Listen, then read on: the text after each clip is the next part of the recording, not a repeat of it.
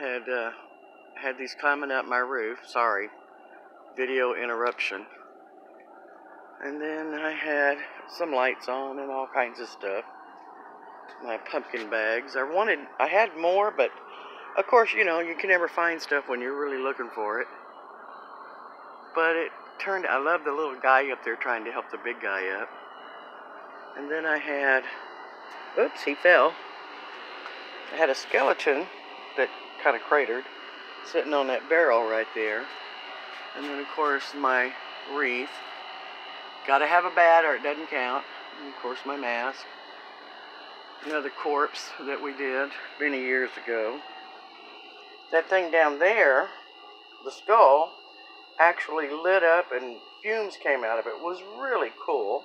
There's my parasitic triplet. There are my witches, which did really well. I was very happy. My biggest surprise was that thing up there. I did not know that the light worked after all these years. Go figure. This thing, we put Dawn dish soap, a nebulizer, and a little bit of water in it, and it just went crazy. I mean, it was bubbling. It looked like a bubbling cauldron. It was really cool. And one of the newer pieces I made this year is this little witch. And then, of course, I made this one a couple of years ago. And so now she has a twin in her area. And then we had, of course, I got to have her up. That's my Frankenstein's bride. That thing right there we had on top of this white board, and we had some of my zombie babies in it. And then we had some more zombie babies in this crib. Kind of worked out real well. And of course, the hands have it. This year, I guess, was just hands. This little skeleton was right there. And it's not Halloween until I put my sign up. When black cats prowls and pumpkins gleam, may luck be yours on Halloween. My favorite sign. What it looks like from this angle. It's not as big as I normally do it, but to be honest about it, I wasn't really feeling it this year. And I just didn't decide to put this up until 3 o'clock the day before. So there you go. There's my cat. Of course, my wreath I did a couple years ago. Now, I'm going to tell you something. I do have a little bit of a fuss. You see those zombie hands right there?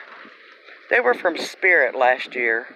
And I never really say this about a prop, but I will tell you this. They suck. The hands are great. But those little posts they got on there, they were a cheap rubber. And you could not get them in the ground for love nor money. We tried everything. Finally ended up sticking a stick into the plastic rubber itself, then taping the heck out of it. Digging a hole, mind you, twice as deep. Still didn't go in. They just did not hold up. If you're going to buy them, I would suggest you spend your money elsewhere because they are not worth the pennies. Of course, my Pumpkin King. And then a couple of bats in the belfry. I don't have a belfry, so that's going to have to do. But all in all, there's my bench. That was my photo op for this year. I really didn't put out a whole lot.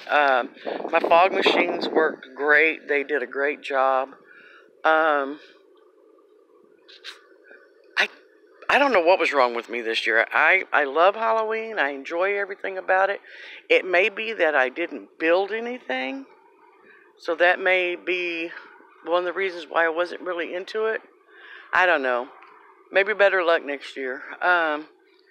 Thank you for watching. If you like what you see, like, subscribe, and hit that little bell for future videos.